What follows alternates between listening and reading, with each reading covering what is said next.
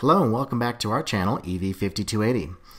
In today's episode, we wanted to make a short video about the lack of a spare tire on most electric vehicles. For us, that means not having a spare tire on our Tesla Model 3. Here's what we did. It might help you out if you're looking for options as well. Most of us have experience having a flat tire.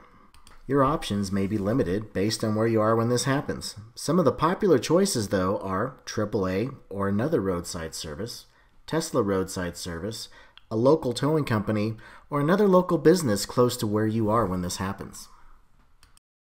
Speaking for myself, I know getting a flat tire is frustrating. When I thought about the possibilities of getting a flat tire on my Model 3, depending on where I was, I know that I needed another solution. As I started to think about how I would handle a flat tire on my Tesla without having to call for help, what would I do? I thought about what kind of jack I was going to need.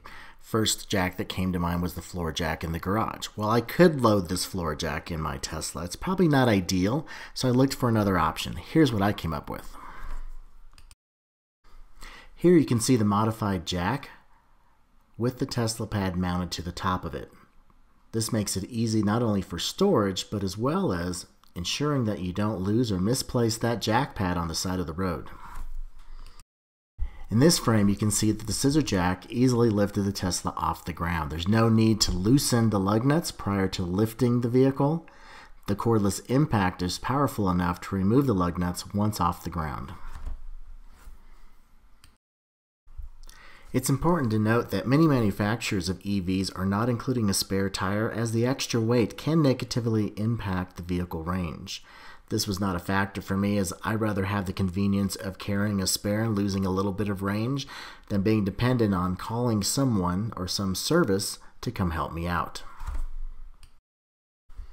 So in summary, once I identified the aluminum scissor jack that was going to meet my needs, I was able to modify it to permanently attach the Tesla jack pad.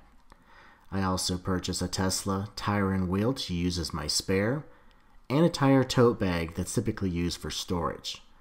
All these items fit nicely into the back of the Tesla, stored out of the way and convenient.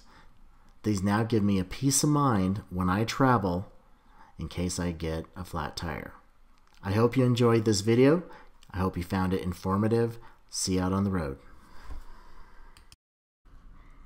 We made this. Thanks for watching.